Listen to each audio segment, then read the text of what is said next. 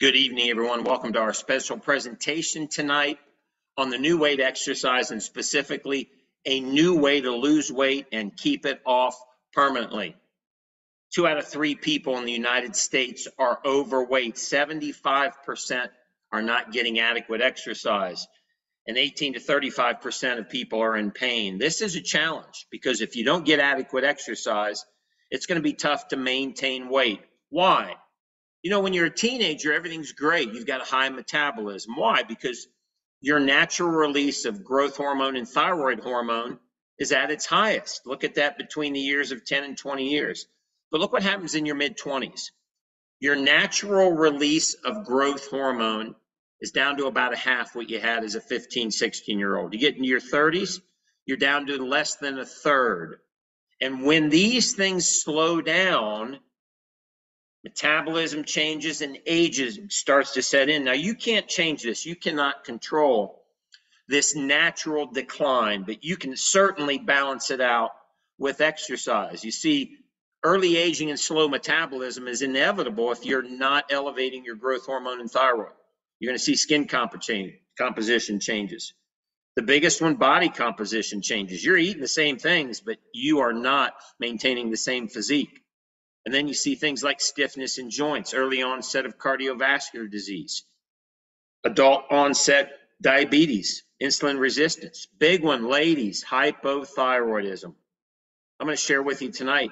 Every lady will end up with hypothyroidism if you're not doing vigorous exercise. Bone density, brain degeneration. The thyroid, when you're not getting vigorous exercise and you're not elevating growth hormone, is going to produce low amounts of thyroid hormone. So the fact is this, scientific studies have proven it. If you don't follow the recommendations of our governments and our universities, we'll talk a little bit about that, and get vigorous exercise, you're going to have low levels of thyroid and growth hormone. Well, the solution is simple. The problem is how hard it is to do it. You see, you can't just go for a walk. Nobody's ever said, hey, you know, I've been going to Planet Fitness. I get on the treadmill for 30 minutes. I listen to my playlist, and I've lost all my weight. I've built muscle, and I've got a six-pack. Oh, you might lose some weight, but you're going to lose muscle with it. But you're not going to elevate thyroid and growth hormone going for a light exercise. You've got to feel the burn. And all of you know this. You know what would happen if you lift weights, banged the ropes, and ran sprints. You would create the lactic acid burn, which turns into a big secretion of growth hormone, and then boost your thyroid, which controls metabolism. Exercise-induced growth hormone is the most powerful therapy available for weight loss. You will skyrocket your metabolism. But here's the challenge. Typical exercise does not do it. Problem number one, we gravitate to these light exercise programs. We start to see weight changes, and we think, well, I'll just go do a yoga class, or I'll go for a walk, or I'll get on the bike, or I'll do some water aerobics or Zumba. And very few people notice any changes. Why? Because aerobic exercise does not create enough fatigue unless you're climbing. It's different. You get on a Peloton for 45 minutes and you climb and you come back down and you climb, or you get on a treadmill and you put it up at a strong angle and you feel the burn. But the problem is nobody ever tells us that this 30 to 45 minutes of light exercise does not turn on these hormones. And here's proof right here. This is actual scientific study. Vigorous high-intensity exercise promotes the release of growth hormone, the suppression of cortisol, and helps restore optimal thyroid function. Long endurance exercise, on the other hand, 30 minutes of running or biking or stair climb, or even worse, an hour or 2 hours, does the reverse. Let me repeat this. This long endurance training we are doing has the exact reverse effect, especially in our 40s, 50s, and 60s, mid-30s. It increases cortisol while suppressing your thyroid hormones. Nobody ever told us this. Many of us are doing the worst exercise we can do. When you do vigorous, feel the burn, short bouts, you promote growth hormone and thyroid stimulating hormone. Comes out of your pituitary with growth hormone, tells the thyroid to make more thyroid hormone. You get into endurance training, you suppress growth hormone and you suppress thyroid stimulating hormone. And here's what most people are not aware of. The thyroid does not slow down by itself, everyone. What slows down is the triggering hormone. So as you age and go through stress and gain weight, your thyroid is just sitting there waiting for the triggering hormone, which has been slowed down naturally, and you're not elevating it with exercise. So it's just sitting there saying, hey, I need a trigger hormone to turn me on. Thyroid stimulating hormone is produced the greatest amount with high intensity exercise. Guess what it says right on the American Thyroid Association website? Every hypothyroid person should do vigorous exercise, not long, slow, vigorous, high intensity exercise. We're going to talk about Janine. Janine owns a gym. She was doing endurance training 1 to 2 hours per day and had hypothyroidism. Now, how could this possibly happen? She's in great shape, but she's producing cortisol. She's doing an exercise that is stressing her body and not releasing growth hormone. And she was on thyroid medication.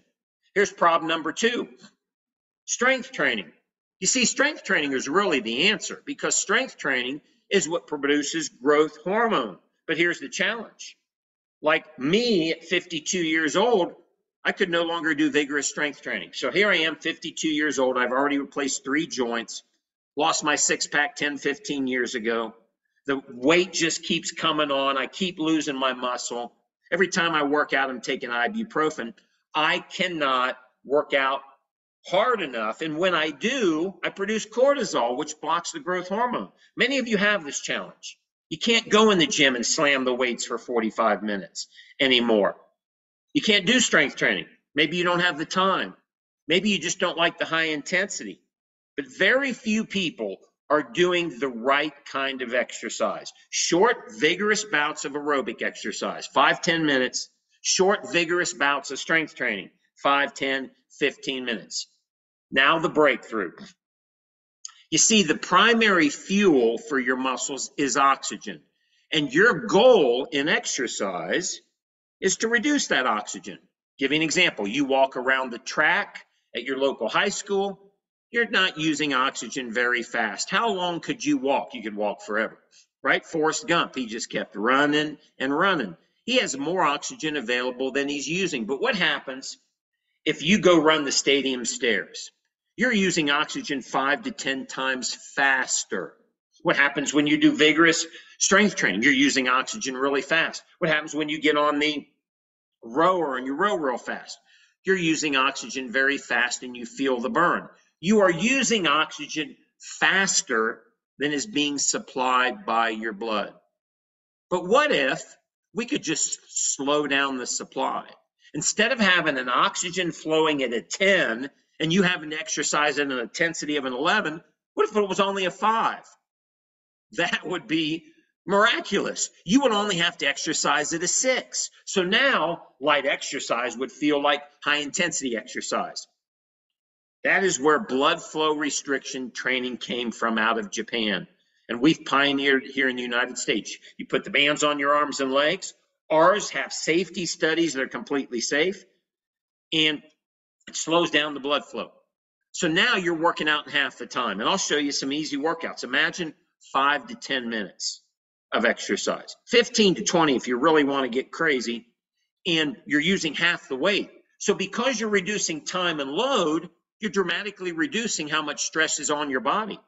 You're going to eliminate the possibility of cortisol, which would have interfered with growth hormone. It won't hurt, you won't be sore, but you will get the burn. And ask anybody on this call, they'll feel you, oh yeah, I get the burn right now, I get the pump, I get the bands off, I get them off, I get them on, I get them off. I elevate nitric oxide, growth hormone, and thyroid hormone, and everybody tell you the same thing. I feel 20 years younger. Yeah, growth hormone. And my performance goes up. Here's an actual study. This is middle-aged men in their 50s doing traditional strength training with very little growth hormone release, 0.32 NGs per ml. That's typical men in their middle ages and ladies. Why? Because you can't train like a professional bodybuilder. They put the bands on, cut the weight in half, and had a 25 times increase in growth hormone. Now, let me put this in perspective for all the new people on the call and everybody who's using your bands. Every time you put these bands on and get a good burn, you're getting more growth hormone than most people ever experience in their entire life, and that's every day. What would happen if you start getting growth hormone 5, 6, 7 days a week like you're an Olympic level athlete? Well, I'll tell you what would happen. You'll go back in time. You'll start burning fat. You'll start putting on muscle. You will feel completely different, and you will turn on your thyroid. You see, when the hypothalamus and pituitary gland release this growth hormone, you get a matching release of thyroid stimulating hormone, which boosts and turns on the thyroid. And when you turn on the thyroid, you go into afterburn. This isn't a Dr. Mike term. This is a Harvard term. Afterburn represents the post-exercise caloric burn or fat burn when you do a super high intensity exercise session. So let me give you an example. You get on the treadmill for 30 minutes, you do some light weights, you get on the rower, the vibration plate, feel a little burn. You probably burn about 200 or 300 calories during the exercise, and you get very little boost in metabolism. Why? You didn't create enough fatigue. Example number 2, you put the bands on, do the same exercise, but you do it in half the time. And man, do you feel the pump and burn in your muscles. And you get a big release of growth hormone. Here comes the thyroid stimulating hormone, turns on your thyroid, and now you burn an extra 600 to 1,000 calories in the next 24 hours. Add that up. What would happen if you burned an extra 600 to 1,000 calories in the next 24 hours and just maintained your same diet? You'd start losing weight. You'd start burning fat while you were building muscle. You see, this never happens. Nobody ever diets. Nobody ever has done light intensity endurance training. All this stuff we do, and at the same time they burn fat, they build muscle. It does not happen, because you're doing the wrong type of exercise. But it will happen when you do BFR. So what did Janine do? She's on the call tonight. I'll probably bring her on. She reduced her training from an hour to 2 hours down to about 20 minutes. Oh, it was hard, right? She was hooked on that long training. She started putting on muscle. Fat started coming off. And she's not an overweight girl, right? But she started leaning up, toning up, went back to her doctor. And he said, why is your thyroid producing natural thyroid hormone? What are you doing? She was doing a new way to exercise, which stimulates growth hormone and thyroid hormone and minimizes or eliminates the chances of cortisol from overtraining. And boy, did she change. And I'll probably have her come on and give me a couple other examples. Ronnie and Kathy, they've been exercising and walking and dieting their whole life. They'll go on a diet, lose 20 pounds, come off the diet, put on 30. They've yo-yo diet for 20 years. Put the bands on, go for a walk. Felt the burn in their legs just walking the dog. Lost 40 pounds together in 6 weeks. Put on muscle at the same time. Energy skyrocketed. Turned walking into simulating running sprints. Stan, 100 pounds overweight. He's not going to the gym. He's not a weightlifter. Stan was given a program to work out in his basement. Barely even sweats. No pain, but he creates the burn. What happened? Well, he turned on growth hormone, thyroid stimulating hormone, and then afterburn. And he lost over 100 pounds. Now he's playing pickleball, energy skyrocketed, never sore, never injured a joint, less than 20 minutes. Why? Because he has the technology of BFR to biohack into efficient fatigue in his muscles. Here's Lisa, plays pickleball, 8, 10, 12 hours per week, can't lose any weight. Right? She's playing pickleball. No offense, pickleball players, that's not high intensity exercise. You don't feel the burn for 3 or 4 minutes playing pickleball unless you're a pro, and each point is like 20, 30 hits back and forth. She put the bands on, and all she did was go play pickleball. Put the bands on for the first 15 minutes, moving around the court, feeling the pump and the burn, lost 17 pounds. Playing pickleball at a whole new level, energy skyrocket. So you can continue doing what you love to do: golf, pickleball, rower, vibration plate, go for a walk, clean the house, mow the yard. Just put the bands on. Get a little burn, turn on your growth hormone. How easy is it? Well, can you do a 3-minute arms workout? Or 3-minute guns? We have people of all ages doing it. That's all you'd have to do to get this started. First workout, 3-minute arms. Oh, you can do more. We'll give you some shoulder stuff to do, maybe a plank. This is all you got to do to get the burn. Turn on growth hormone. Next day, 4-minute buns. No weights, no equipment. Just put the bands on. We'll give you a few moves to do, and you are going to feel a pump and burn in your legs. Just ask Mary Wellman the first time she did it. And that's what I do now. I don't lift any weights with my legs, no weights. I don't get in on equipment. I don't do squats. I either do the stairs or I do the 4-minute leg workout. You got to see my legs. Muscular, toned, and no weight, no machines, nothing. Why? Because I can go get the burn just like I'm lifting heavy weights by having the bands on. Disclaimers, hey, just make sure you check with your physician before you start an exercise program.